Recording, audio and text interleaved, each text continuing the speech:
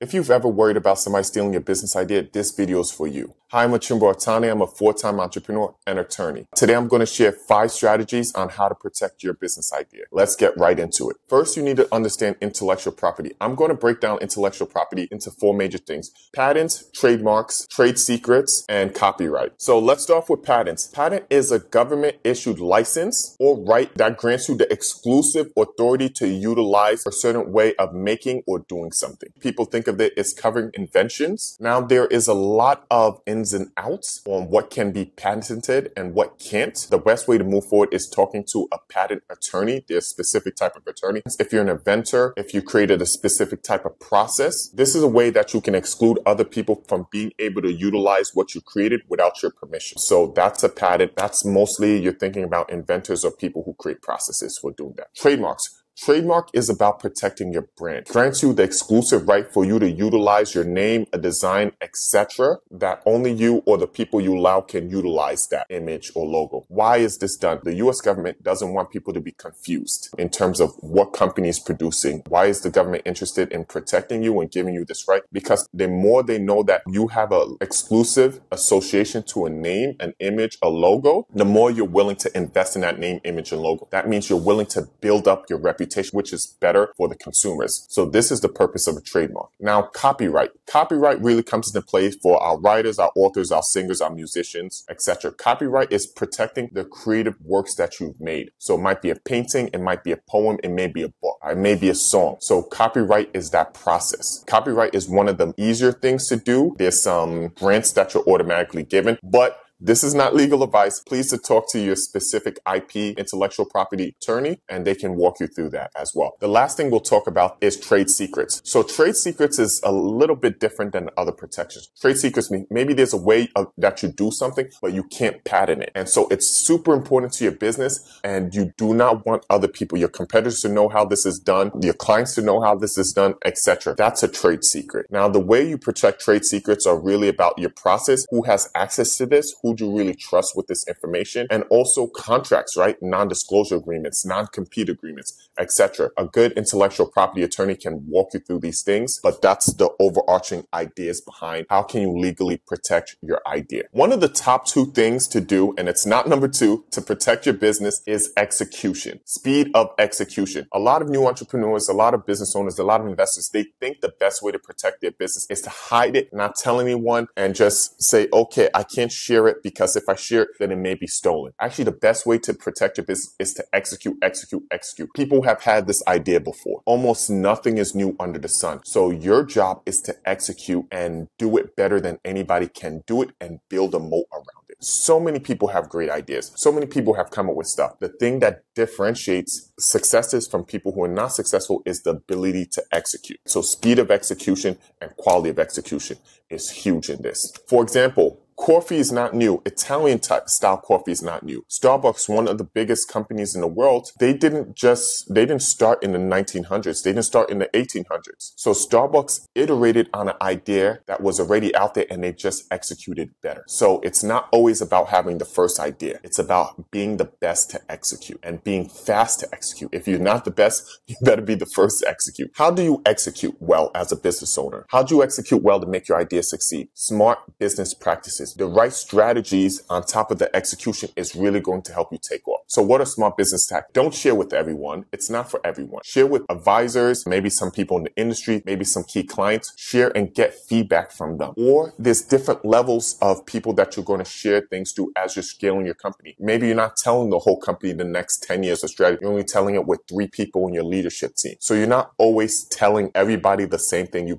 have to be strategic in who has access to what information. Then in resource allocation, who are you allowing to do certain things for you? If a lot of things where you're worried is who has access to your clients. It's sometimes you have the idea, you're processing it, but now you're out in the marketplace and you're giving somebody who you've seen is a bit untrustworthy. You're giving them access to key clients. That's not wise. That's not good strategy. Who can you really trust? And then only they have access to key clients, or only they have access to key vendors, key resources, etc. So being strategic and smart business practice is one of the ways helps you really execute well and go forward into the future. Document everything. Document who you talk to, document what you do, document your process. This can be crucial. If you ever end up in litigation, this will help you out. Or if you end up in arbitration, this will help you out. So document everything so you can remember and you can go back to your notes and keep copies of records, communication, etc. Build a strong team. It's so important. You cannot execute it all by yourself. By building a strong team, you're building some people who have your back. You're building some people who are able to execute better than you, and you're giving yourself more time to focus on things only you can do well that are super important to the business. So focus on building the right team. A solid team is a great line of defense when you're executing. Build that team and knock it out. Next up, they've been hacked. One of the biggest things that we've seen lately, the CrowdStrike thing just happened a few weeks. That shut down airports, that shut down businesses, that shut down governments. You have to have good cybersecurity. You have to have good digital security. So are your passwords lying around? Is there a firewall in between you and key things that need to get out? Or is there a firewall in between people on the outside and key documents, key research, key plans? How are you protecting your business, right? How are you protecting your communication? So investing in firewalls and antivirus programs, making sure, hey, you're not going into certain websites on our computer. You're not utilizing certain Wi-Fis on our computer. This is why I come from a legal background. So in law firms are super protective about their client stuff. So you have to take a similar approach, and it's going to scale. Maybe you don't have this all at the beginning, but you'll scale into, okay, I'm always adding to my security, right? I'm always becoming, because the bigger you get, the bigger you are a target, right? If you're small, you may fly under the radar. Be cautious on social media. Don't always share where you're going. Don't show when you're going, etc. Also, do have dual verification. One of the worst things that can happen is if you're creative or if you have a big influence, somebody hacks into your account and takes over. Do you have a plan for that? How are you going to protect yourself if somebody takes over your YouTube, your Instagram,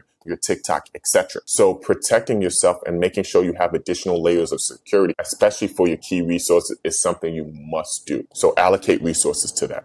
So we talked about execution, we talked about IP, we talked about strategy. Now you do all of this to get to building a competitive advantage. How do you make it so that your competitors can't compete with you? What is your moat? What is your edge? You do everything in business so that you can have a competitor. We don't want to compete. Everybody says, hey, we want to compete in a way we want to have access to information, but you do business in so that you're so far ahead, you don't have to fight over trivial matters. But how can you create an edge in the market? How can you make it so people don't even consider your competitors? What can you do with that? Constantly innovate, right? Speed of, hey, I want to work with this company because they're always on the leading edge. But they've created a process that helps them always be ahead of the curve. So constant innovation is a key thing to do. Furthermore, strong customer service. Imagine, aren't there certain restaurants, certain places you go, they just make you feel special, where it doesn't matter if it's half off at another place. You'll never leave this place because just the way they treat you. That can be a competitive edge. How is your relationship? Do you know their names? Do you know their kids' names? Do you know exactly what they want and when they want it, and you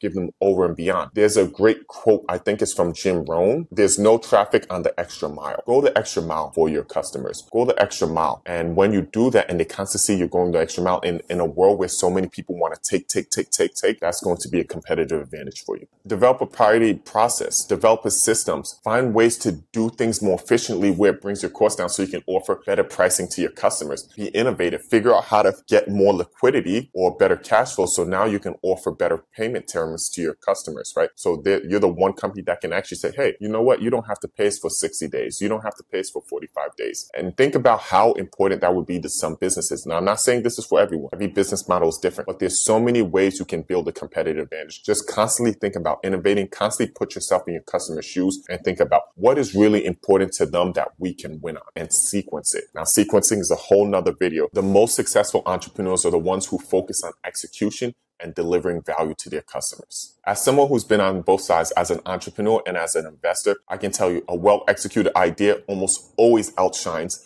a well-guarded secret. So yes, protect your idea, but more importantly, get out there and make it happen. That's it for today. Comment below your favorite strategy and let us know how you're going to move forward now. Don't forget to like, share, and subscribe. This is Life and Business with Ataande Advisors. I'll see you next time.